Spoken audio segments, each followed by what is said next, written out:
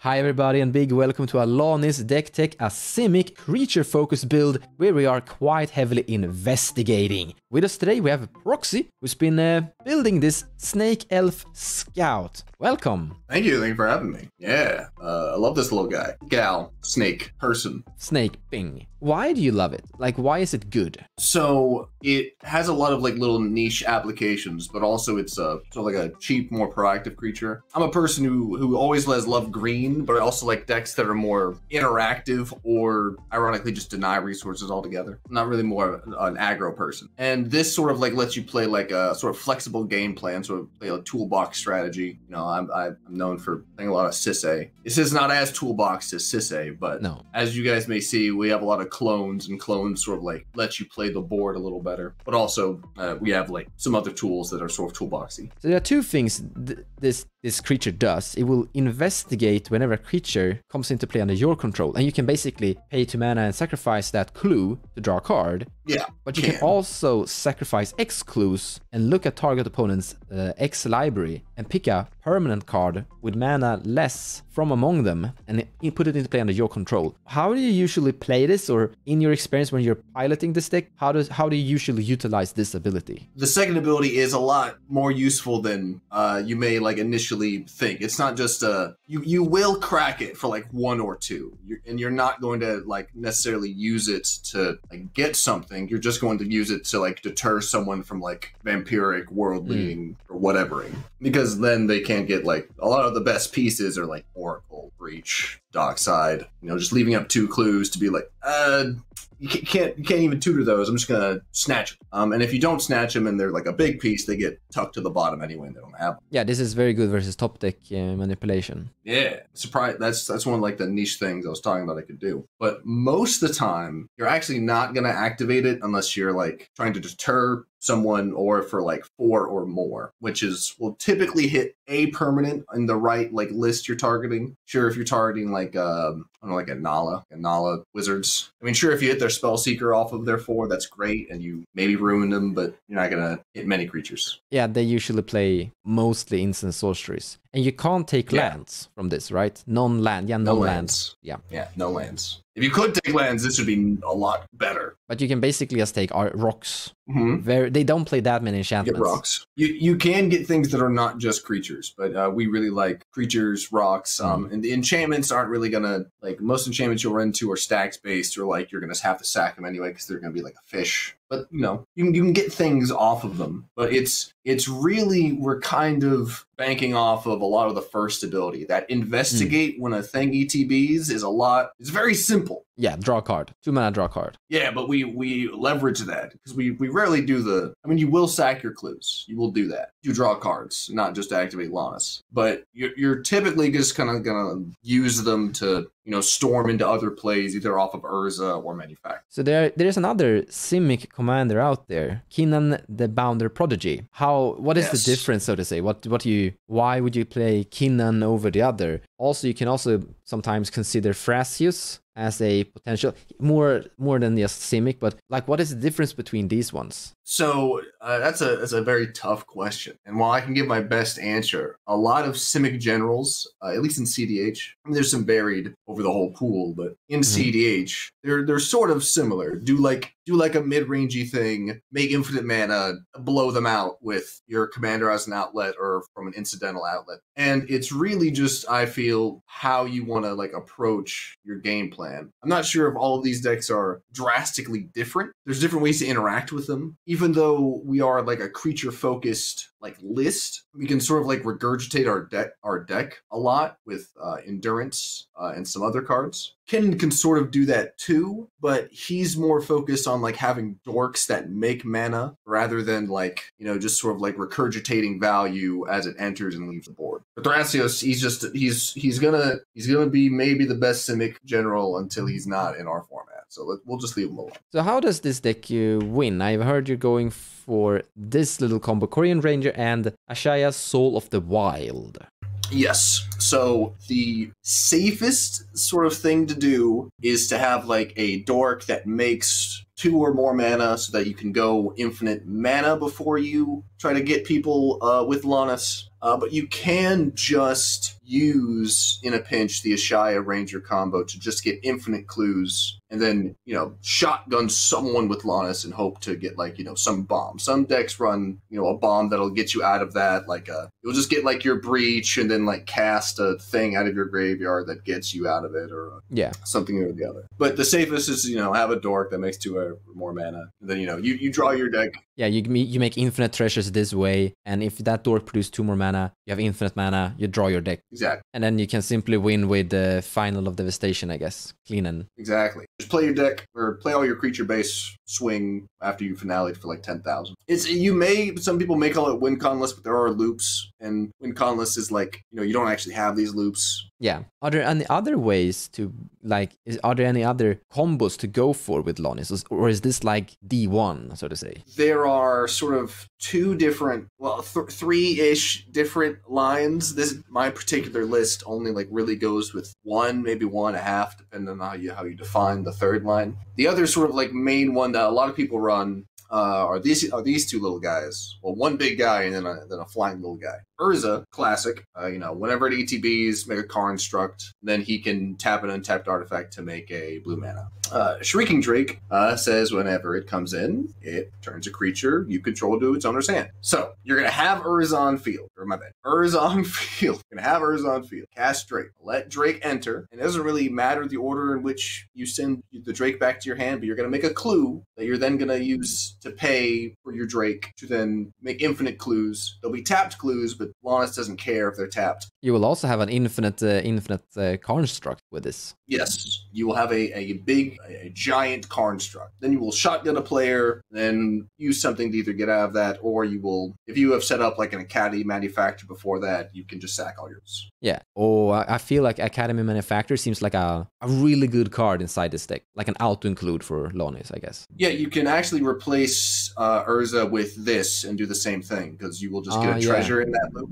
Yeah, and you will basically make, instead of running, you will make infinite food and infinite treasures. But you use the treasures basically, you don't make infinite treasures. Food includes. Yeah, but if you do have Academy Manufacturer and Ursa in play, you do get infinite mana. Yes. And then you don't need to sacrifice all your clues, you could basically draw your entire deck instead as well. Exactly. So there are some little different ways to puzzle it together, so to say. Yes, it's a lot of things are sort of layered to where a lot of pieces can switch out from one another. Drake is fairly integral, but again, you can technically switch out Drake for Eternal Witness plus Essence Flux. I mean, there's some things with Spellseeker, but they're a little convoluted. I have a question. Is the reason you're playing Lotus Cobra because with Lotus Cobra, Korean Ranger will enter as a land, and you will make a mana, and with this you have infinite mana. This is like a dork in this case. Correct. A lot of our deck is very low to the ground, so just the free mana from Cobra to play out your dorks that'll trigger Lonis is great, but also,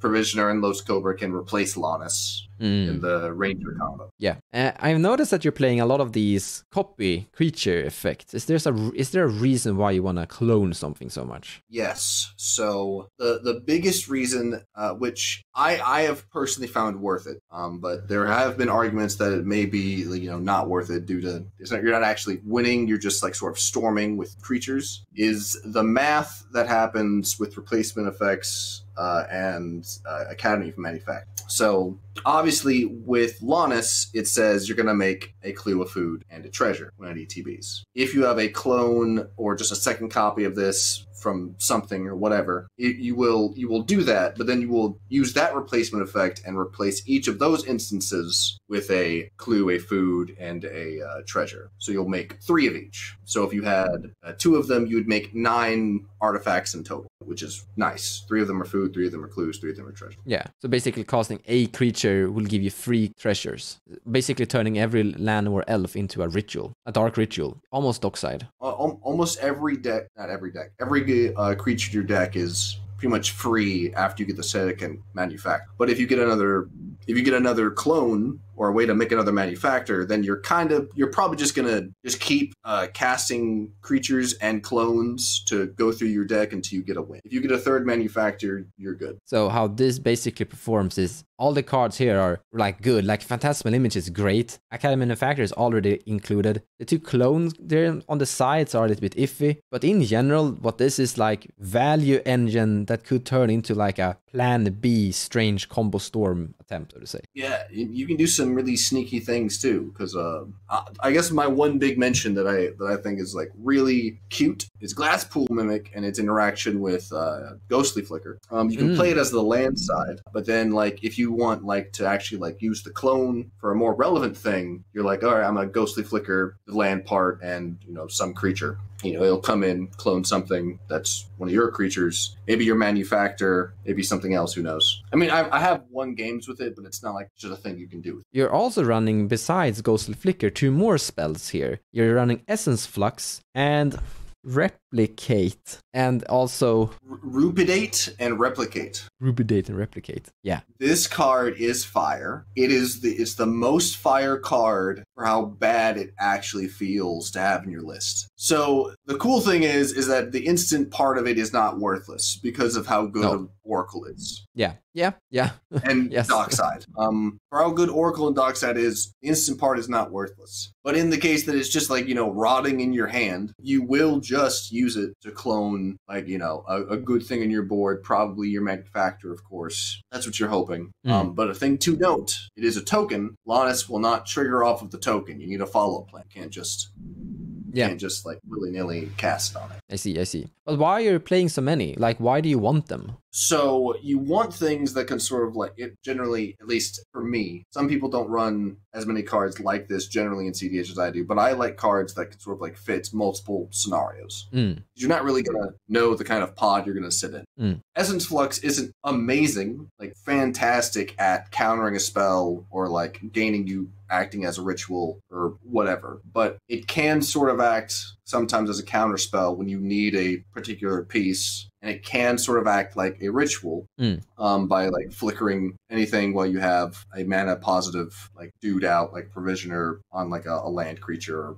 whatever, something. But also you can just incidentally win off of some things because we like ETBs. So like again, I've sort of mentioned, but if you just have you like Ewit sort of in the deck because it's hard to interact with non-creatures in our graveyard in green and blue. I guess instants, but like cards in general, it's kind of hard.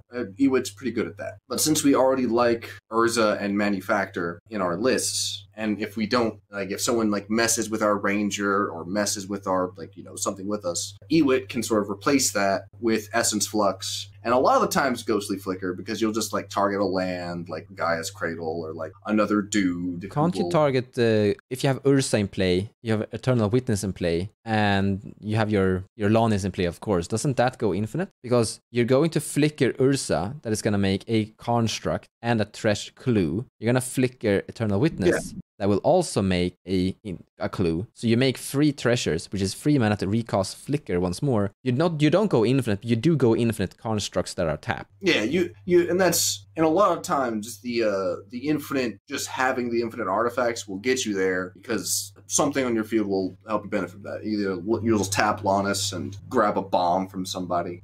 The dream is just to grab a Rozaketh from someone. I'm getting a little bit worried about this creature. I mean... Yes. So he is terrifying. Just in general, of course, but... Yeah.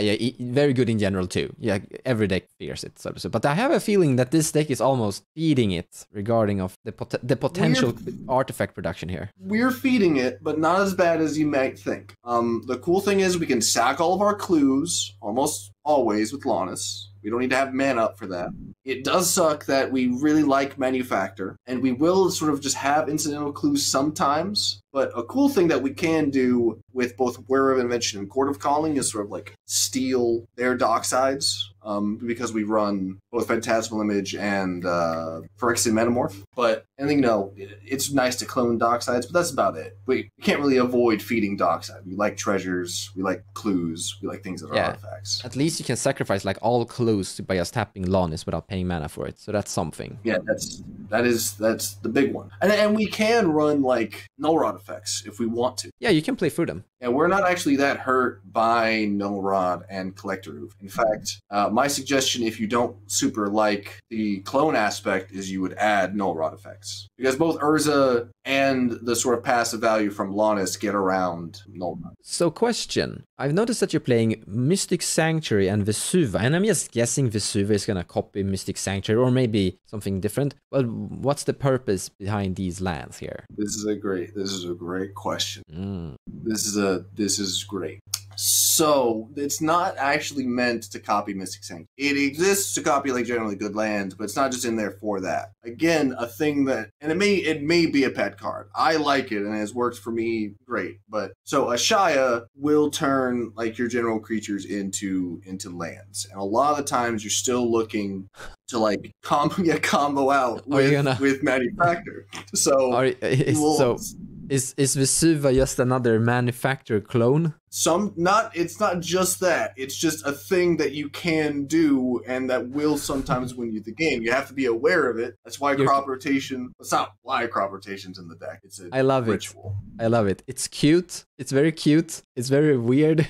But yeah. It actually also triggers Lonis. Yeah. Because it'll enter as the creature. That's true. But again, a lot of times you will just play it as a tapped Ancient Tomb because that's how you play games. Currently testing the deck. I still like as it plays. I currently think I'm running the 2 best lines. Mm-hmm. But Sanctuary is to like sort of like do some loops with Ghostly Flicker as well. Use Ghostly Flicker to flicker the Sanctuary. You'll get this back, and sometimes you can like use Lonis to crack the clue you get to draw the flicker and then recast it. But it may just be too cute. It may just need too many pieces. But still, I mean, Ghostly Flicker is like, it's a decent card. It's not bad. You can find use for it, and it's definitely good inside a ETB deck. This is kinda is. I mean, you want creatures to enter to make clues. You have a bunch of various creatures in the deck that have ETB effects, and Mystic Sanctuary is also just a decent overall card. Yeah, that's what I'm saying. If they may just be incidentally good enough that you run them, but yeah, and then suddenly they have a cool combo to puzzle together. Exactly. Why should you pick up this deck? I mean, why is Lonis strong?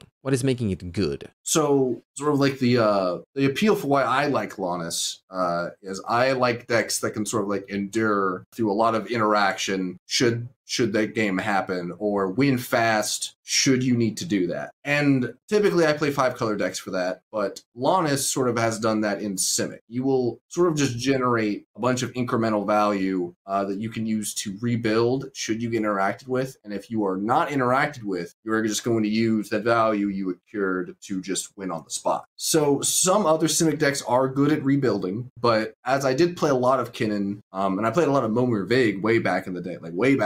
Yeah, that deck isn't that good to rebuild. Yeah, you just sort of get like blown out immediately. But it's Kinnan has some good rebuild potential, but the issue is when he uses his passive value, he's going to put the thing into play. With Lonis, you can sort of like wait, and like if someone like Null Rod effects, you can like, oh, I'm gonna sack as many clues as I can to see what like I can do with. Or if someone board wipes, you can just sack clues and draw cards. Where Kinnan is putting things into play that is also getting board wiped. Exactly. So while I'm not sure which of the two is faster, Kinnan's I would probably like have to give it to him. Lonis you have to keep answering Lonis. Like if the Lonis player can play their general and has creatures in their deck, they can probably rebuild after Lonis is in play. I have a feeling games can be really fun with this commander as well, because all of your games will kind of be a little bit unique. It's not the same thing over and over again, because you're actually playing with your opponent's decks. A little bit at the very least. The theft part is relevant. Like you knowing like who you're going against is actually a real important part of the deck, because sometimes you will just be able to like, you'll know someone has an Oracle in their list. You'll be like, all right, I'm I'm going to blow my load and like shotgun a lonis to get their oracle. I won't really have a game plan after that, but if I get their oracle, I'll be able to win after that. It also hurts them. I mean, removing their oracle from their deck is good. Exactly. So what is this commander's weakness? What should you think about when you're building it? Like, what do you need to like build for?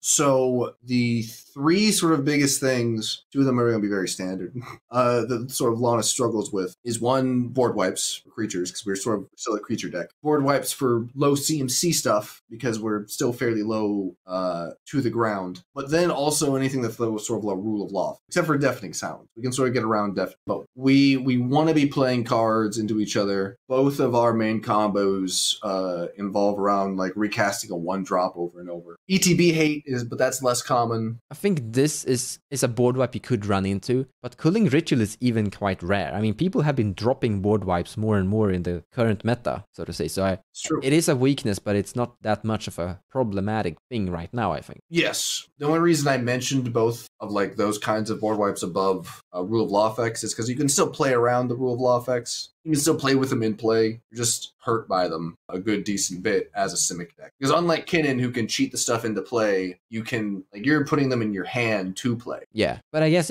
this feels like a very grindy commander. So going into that rule of law game isn't that big of a problem. It's not awful. Always. Yeah, it's not awful. So what's kind of cool is that if there's a null rod in play, like you mentioned, you can have a null rod and collector roof inside this deck. You can still activate Lonis and use your clues that way. Or if there is a cursed totem and this isn't in play, you can still crack your clues. So and it's very rare that both are in play together at the same time, even though it could happen. And when they are, it's usually bad for the whole table, not just yeah. I mean, then you're probably in a very good spot anyway, because this is a creature deck and you can just smash faith. Yes. Cheyenne Constructs are real big. This one we do care about more than Null Rod, but we can play under both. Yeah, definitely. So when you're going into a game, how should you think? What is your priority? What are you mulliganing for? What are you trying to achieve in the early stage of the game? Okay, so you can be pretty aggressive with your mulligans. Lonis, you can really piggyback off Lonis. Since he's only 2 mana and he will get you card advantage, you can like aggressive mulligan to 4 sometimes, it'll be fine as long as you can get like a turn, like 1 Lonis somehow, and have some follow-up. You need some sort of creature to follow up. Typically, you are just going to like try to focus to have Lonis probably on board your first turn, then either a tutor or a piece sort of like Cobra, a clone, or the array of Urza, Shia, whatever, to follow up from there. And then you'll usually draw into like whatever. Don't keep like 5 land hands with like 2 pieces of interaction. Don't do that. If you have a creature and survival, you're probably good with that hand as long as you can play out the survival relief. It feels like this deck has a bunch of various game plan possibilities depending on the hand, as it is. Yes. In the end, it's an adaptive deck that has multiple variants of combos, multiple variants of grindy engines, and a lot of interaction. So you're usually quite fine. You just want a hand that is doing something explosively early game. Yes, you need your turn 1 is probably which is for most decks, but especially for Lonis, you need a very strong turn 1.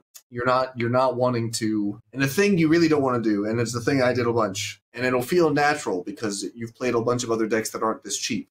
You don't want to just play a dork turn 1. You will want to keep your dork for, you'll want to play Lonis before your dorks. Sure, if you can play like 2 or 3 dorks turn 1, sure, play like a 3 dork hand turn 1 before Lonis. Otherwise, you want to save your dorks for the follow-up play with Lonis. It may feel a little slower, but you want, acceleration at the beginning of the game anyway to put out Lonis anyway. Hopefully you'll have some mana to follow up. That first clue, that first clue to deter people from using their tempo-based top deck tutor is really important. Because a lot of people will keep their opening hands around like a Vampiric Tutor, Worldly Tutor, Enlightened Tutor. Yeah, and having this early game as an interaction is very good for delaying that. Yeah, exactly. So if you want to take an extra look into Lonis, there's actually a Discord dedicated of talking about brewing the commander and chatting with other people's minds and tricks. There's a link in the description below for that Discord. We have a few active people, but the two people that are sort of like known for lonis from the database. I'm sure your viewers may know the decklist database that